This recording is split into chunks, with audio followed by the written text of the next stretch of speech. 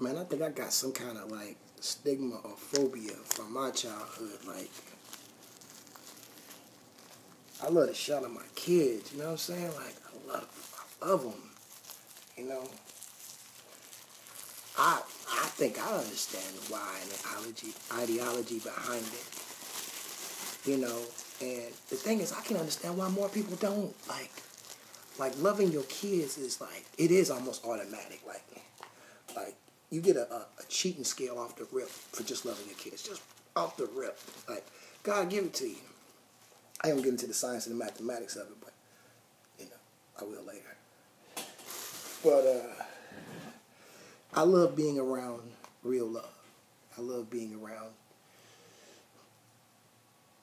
people who want me. I always want to feel wanted. Like, I actually liked, wanted, and loved would have always just been great. But just liked or wanted would have really been equal to the word love to me.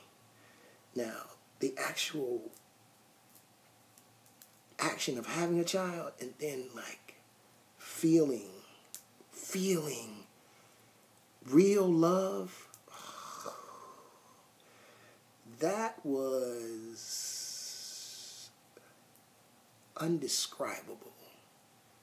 That was probably a preacher boy from 0 to 40 having sex for the first time, taking heroin or crack or some type of hallucinogen for the first time. You know what I mean? Like, I lost my mind.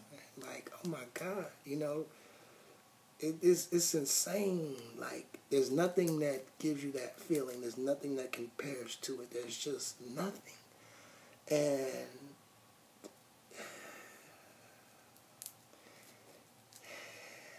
I know how lonely, how the world is so cold. Oh my God, that world is cold.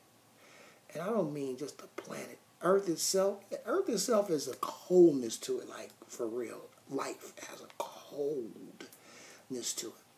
And the people in it, they are not far from it. The people are cold and unjust. I mean, you know what I'm saying? Like, at least the earth is just. It's just what you deserve. It's just what you get, input, output, what your family did, what your lineage did, what everything, input, output. Man is that cold plus unjust. So to have a child, to have real love around you, to feel, to sip, to taste, to be there when you need it is an insane gift to me that we just so horribly overlook. Just